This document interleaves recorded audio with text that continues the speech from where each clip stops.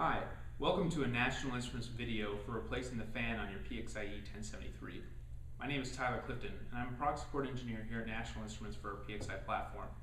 Now today's video is specifically about the PXIe-1073, but it also applies to our PXI-1031, 1031DC, 1033, 1036, 1036DC, and our PXIe-1071 and 1078 chassis.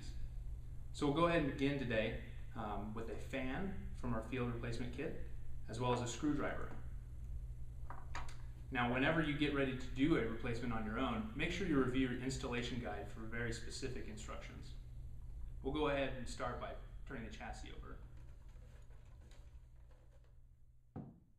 Okay, now that our chassis is turned upside down, we can see that the fan cover is secured by one screw. So we're going to want to go ahead and remove that first.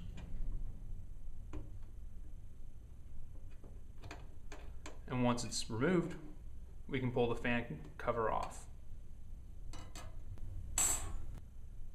Now we can see the fan, and the fan's secured by two screws. So we'll go ahead and loosen those.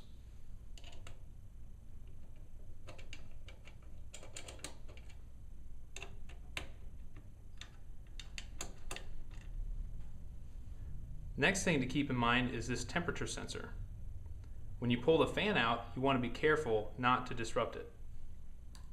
So we'll go ahead and pull from the sides and pull it away and underneath the temperature sensor. And once we've done that, we can see that the actual fan wiring is still connected, so we'll want to disconnect that now. So now it's free, and we'll go ahead and remove the screws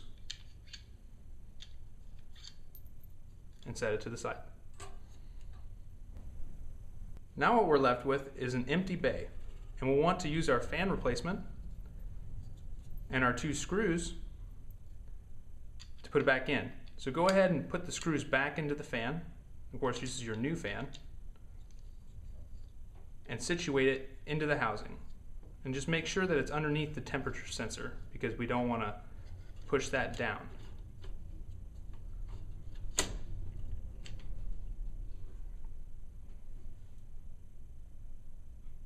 Now that the fan is actually in the housing, we'll go ahead and connect the wiring,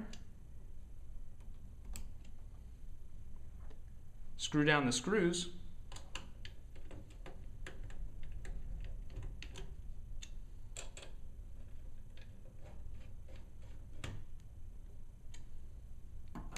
and tuck in the wiring harness.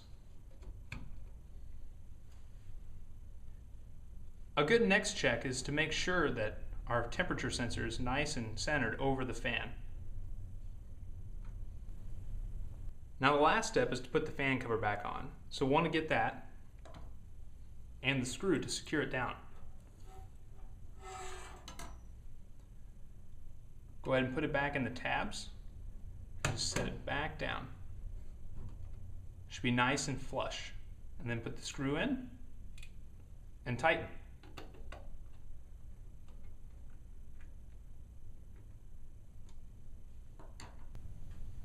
Now we're done with the chassis fan replacement, so we can turn it back over and connect the power. You just replaced the fan. As you can see, this fan replacement was quick and easy. I hope this video will be helpful for your fan replacement.